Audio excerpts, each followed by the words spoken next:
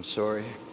I'm a TV journalist, so I know what is prompters about. That's just technique, so in any minute it can be shut down, so I just need some of my writings as well. Hello to everyone.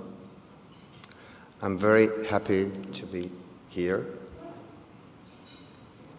As a journalist who spent 400 days in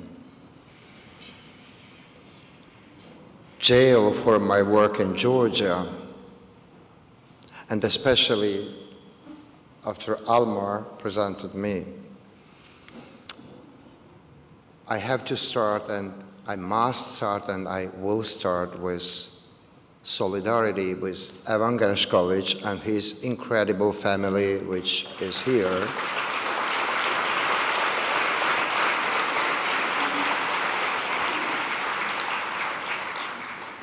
I hope he will be released very soon, and we will have him here free and safe. Evan, we stand with you.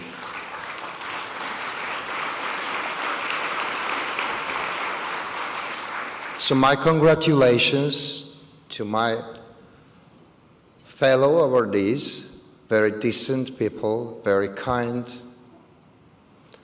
They're high professionals, making world better. I love you guys. Thank you very much for being the kindest persons, professionals, and making world better, as I said. So I'm deeply honored to address you tonight. My special gratitude goes to Committee to Protect Journalists for this award, for standing with me, and especially for standing with my family. My love goes to my wife, Sophia, who is shining here, and I love you. And my children, the eldest one is here, Kiko, and other two are in Tbilisi, Georgia.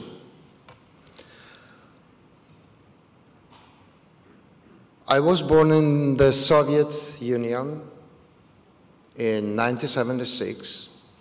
My parents were so-called intelligentsia, and they were reading a lot. At the time, we had the, strange books, hand-copied with bindings barely holding together, and covers strangely absent. Among others, one book held a special place and looked like very special. It was called Gospel of John, and it began with these words. In the beginning was the Word, and the Word was with God, and the Word was God. So once in the early 80s, when the Soviet basketball team lost, as usual, to the American team, my father found me crying about it. So he told me that all of a sudden, it was very awkward then to me, that I should be happy because Soviets should always lose. So later, I've learned that my journalist and writing father was imprisoned for 2 years in 1969 for being dissident, for his anti-Soviet statements, and for writing and printing illegal underground newsletters. I learned that the truth was being told by the radio, by Voice of America, not my Soviet TV.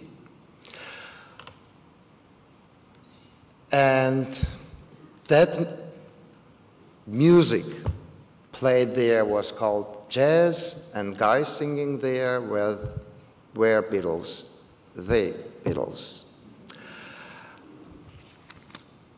When the Soviet Union collapsed, so I thought that, here it is, freedom, the fresh air. I was 14 or 15 years old, but it turned out that the road to freedom was just beginning.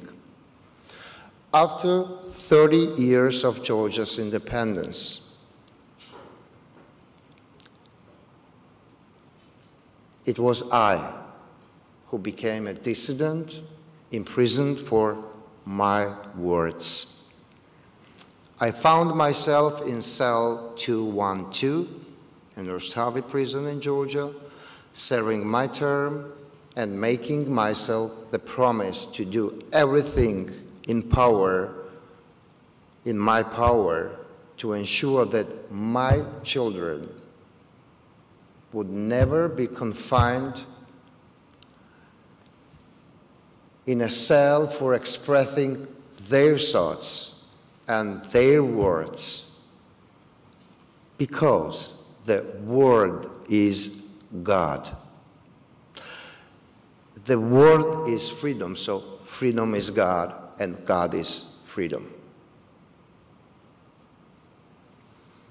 In the spirit of Kafka's words, someone must watch, someone must be there, I steadfastly refuse to choose between my homeland and between my freedom, opting for both my homeland and my freedom, for both together.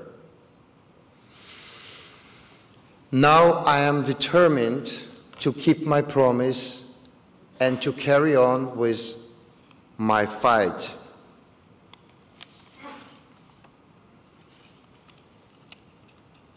I profoundly believe that we must not just endure, we will prevail. We must and we will prevail. So I will watch, I will be there in my sweet Georgia, always on my mind. So, freedom to all political prisoners, Kaumar Sakartvelos, Slava Ukraini, peace to Israel and all the peaceful and free people of that region. Thank you so much.